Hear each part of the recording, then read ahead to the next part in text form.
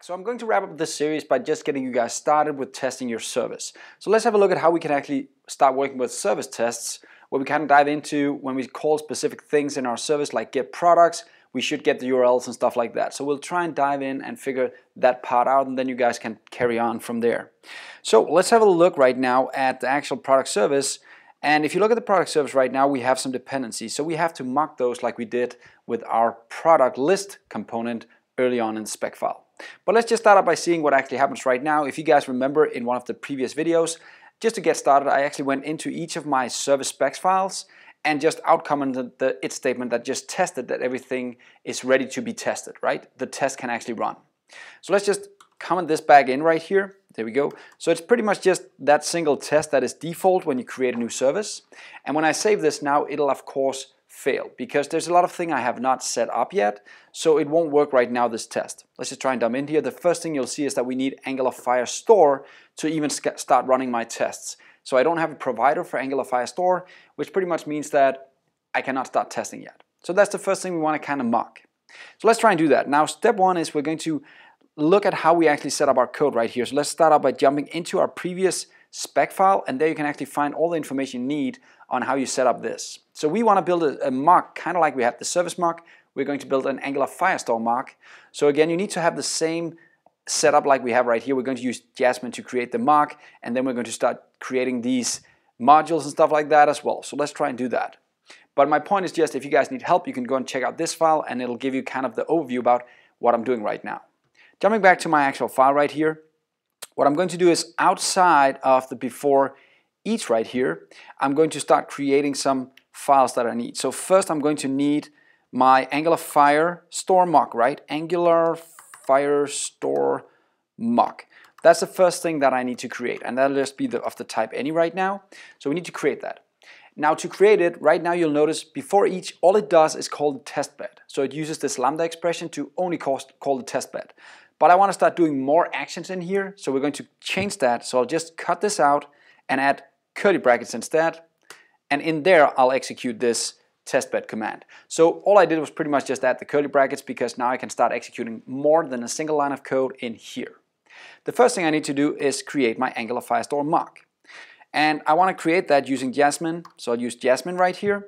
I'll say create spy, and what do you want to do? Well, you want to mention the name or the actual name of Angular Firestore, the service I'm providing right here that I want to mock, and that's Angular Firestore. That's the name of the service.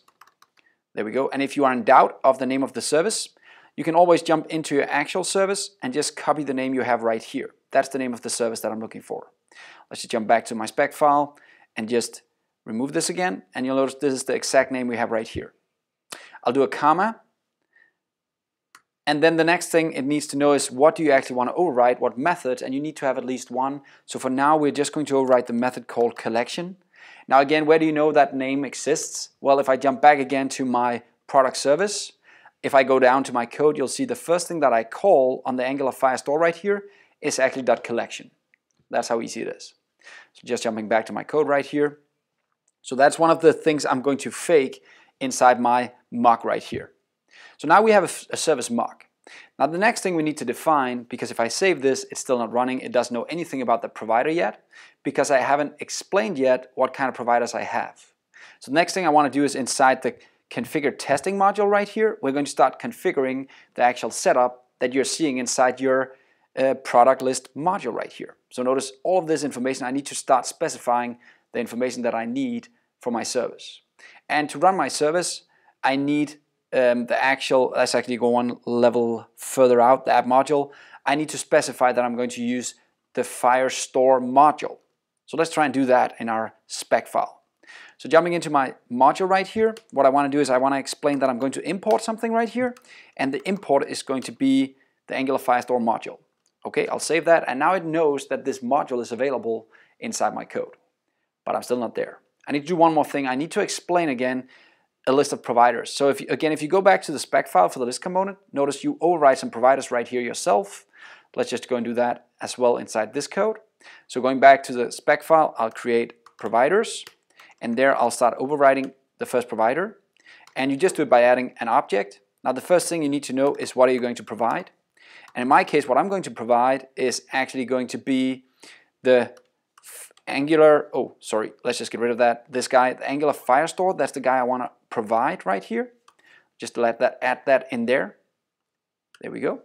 And the second thing I want to explain is that I'm going to use the value. Again, you did the exact same thing in the product list spec right here, use value. And I'm going to use the product service mock, but instead it's going to be the Angular Firestore mock that I'm going to use. I'll save this.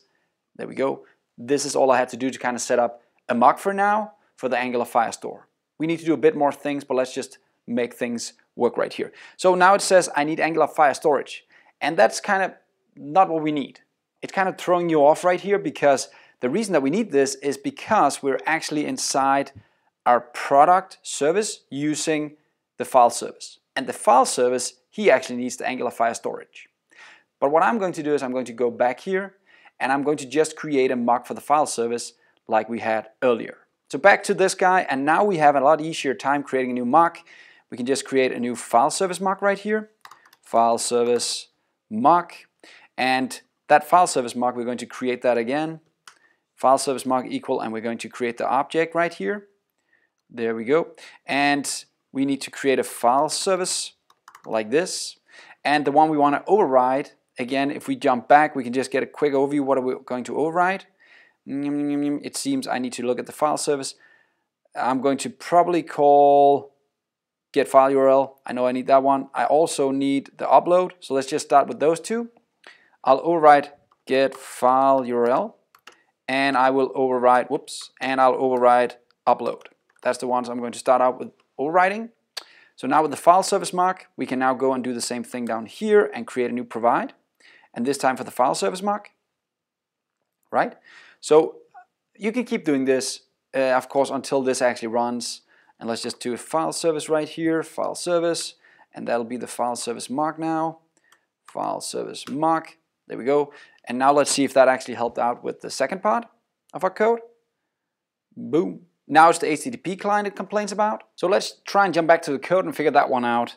So what we actually need to do here is we could mock that, but actually Angular built a mock for us that we can use. So we can actually import a module right here called client testing module. There we go. So now we actually have an HTTP module that can help us test these requests that we're going to make later on. And instead of making our own mock and having to set all this code up, it's amazing that we have this module available right here. So that's the one we're going to use. Now with this HTTP testing module, we can actually get access to a HTTP mock that we can use. So let's just create a local reference for it right here. Now this type right here will actually be of the HTTP testing controller. That's the type. And we want to kind of get that type and put it into the HTTP mock right here. So what I'll do is I'll say after the test bed is created, I can actually say the HTTP mock is going to be equal, and then I'll get the test bed, get test bed, and then I can actually get this specific HTTP testing controller right here from the test bed. There we go. So now we have that available in HTTP mock, and let's see if that's enough to kind of figure all this out and fix all of this. There we go. Now everything is running. We're happy guys, and we can even access the mock later on if we wanted to. I don't need this call to kind of make the test run. It's just so I can access it later on if I want to start testing my requests. And of course we want to do that later in our tests. So that's it for this lesson. Now you guys know how to actually set up and make your actual tests run for the service, which kind of failed in the beginning. Now we have access to a lot of mocks that we can start using, and now we can actually start testing our actual service in the next lesson. See you next time. Have fun.